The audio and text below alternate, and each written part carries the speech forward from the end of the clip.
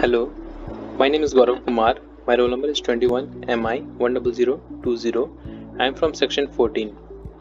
So this is my DIY project 1 which I have made using FreeCAD, and for my first DIY project I have made a twisted vase. As you can clearly see, this is the vase. So let me show you how I have done it. So for doing this, first I have made 4 sketches. Sketch 1 for the base, sketch 2 similarly the same shape, similarly sketch 3 and sketch 4. So for the first sketch I have used this tool to make a regular hexagon of suitable length.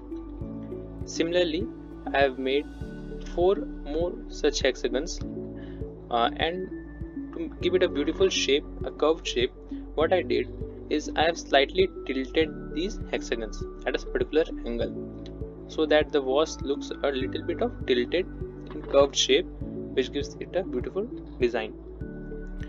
And after making these shapes, what I did is that I kept each of these shapes above each other on the same plane at a particular height to elevate it.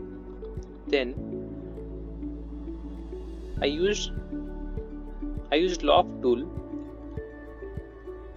Then I used the loft tool to give it a solid shape. As you can clearly see, that after using the loft tool, how beautiful it looks. It gives a solid shape, and you can clearly see. And after using the loft tool, I used this tool to give it a thickness. As you can clearly see, I have given it a thickness of 1 mm. So after making the vase in FreeCAD, I have just exported it. Now I am going to export it. After exporting it, we will shift to Cura now.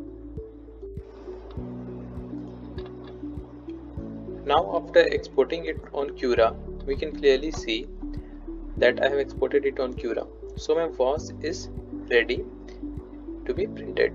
So I have made these settings to print the vase, and then I have sliced it. Then it is showing the estimated time which is going to take to complete the vase. As you can clearly see, it shows that the vase will be ready in 4 hours and 1 minute in 3D printer. So you can clearly see that my vase is ready to be printed. So this is the vase which is now ready to be printed on a 3D printer. So this was my DIY project. Thank you everyone.